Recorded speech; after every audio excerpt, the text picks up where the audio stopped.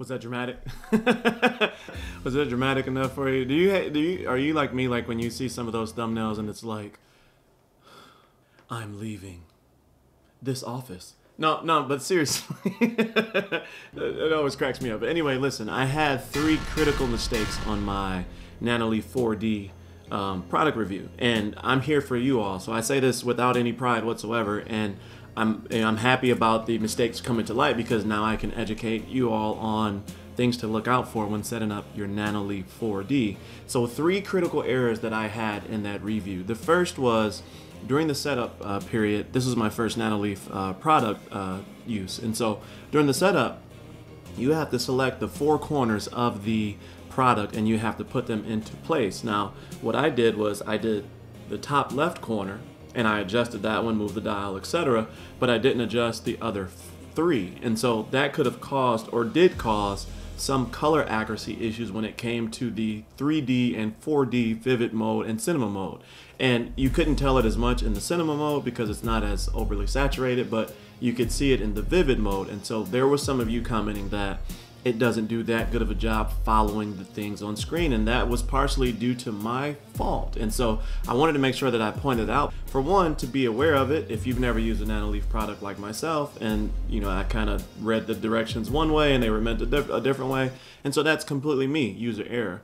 The second thing was the camera mount. So the camera mount gives you a lot of flexibility to mount the camera in the angle that you need to based on your environment, because it has this counterweight on the back end of it, which allows you to mount that camera however you wanted to.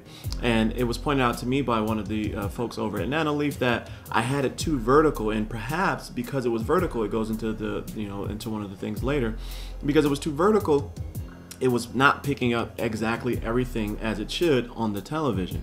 And so I had to go and I mounted the camera less vertically and more horizontally, so that now it picks up specifically the TV and it has a better view of the TV, which now produces more accurate colors. And I'm going to show you this in a second. And so that was really, really good for me to see, so that I understood, you know, first the error of the 4 corners, and then 2, the horizontal versus more vertically or 45-degree angle like setup that I had for the camera. I just want to interrupt this video for a quick second. Make sure you stay to the end, because I'm going to do about 2 to 3 minutes of straight video of the product, but I want to make sure that you get an understanding of what 3 things I had to address, or I had to look at, that affected the last video. So stay tuned, watch to the end, see all the video footage at the end.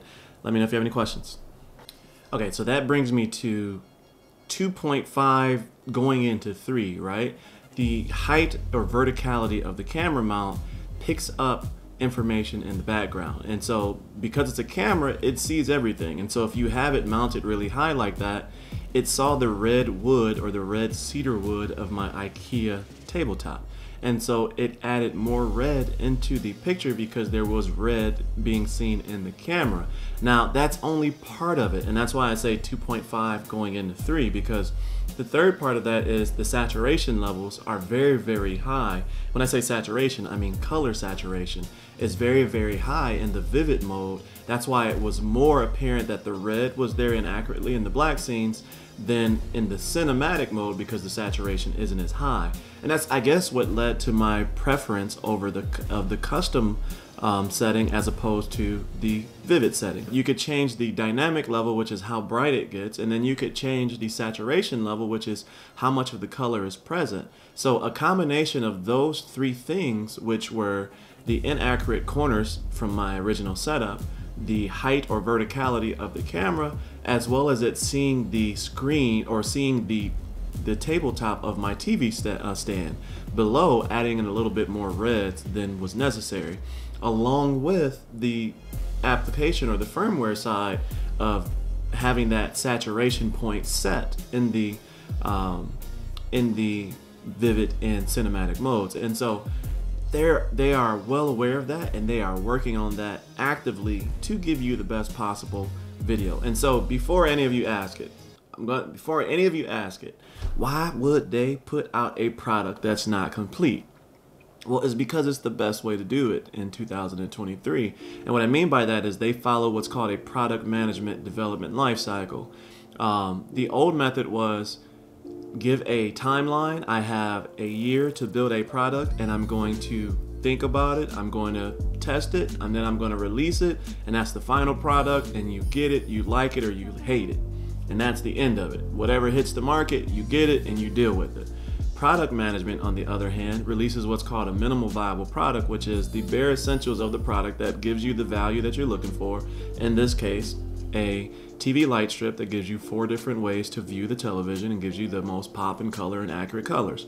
From there, they're going to iteratively release updates to the software that will improve the product over time through its life cycle until they would do what's called sunset the product, meaning until they get rid of that product and replace it with another one. The reason they do it is because folks like yourselves who commented on my last video and comment in their application or on their website, they read those reviews, and then from there they can determine what they need to do to improve the product.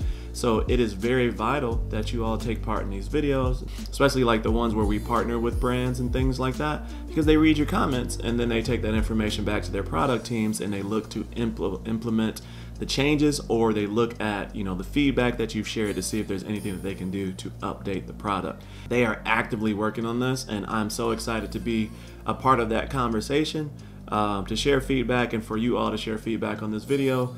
And then I'm going to leave the other video up because I think it's vital for you to see the difference that those 3 tweaks made to my setup versus the original video. And then I'm going to do another video when the firmware updates come out and you can adjust, you know, or whatever changes they make, if you can adjust or not adjust, or if they change the set point and different things like that and saturation, whatever they end up doing.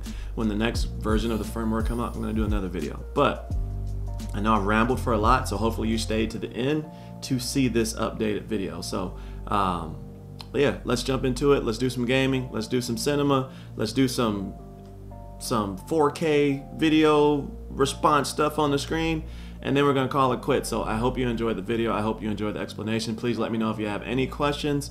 Again, I do this for you all, and so I'm not prideful or anything like that. I'm trying to give you all the best possible information to make your decisions. And if I'm wrong, I'll say I'm wrong. And if you know, if something comes up and it's new to me, I'll make sure I share it with the group. And very often I'll say, hey, can I pin this comment to the top? I want to make sure the community sees it. So I'm here for you all. I love doing this. So let me know your thoughts and your comments. I'm going to leave us with the video footage. So as always, stay cozy in that crazy world, and I will see you in the next video. Peace.